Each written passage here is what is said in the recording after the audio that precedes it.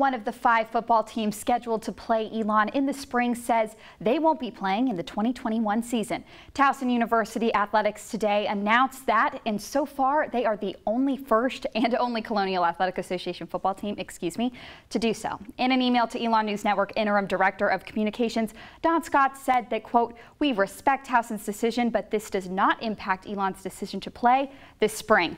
We look forward to releasing our schedule in the near future," end quote.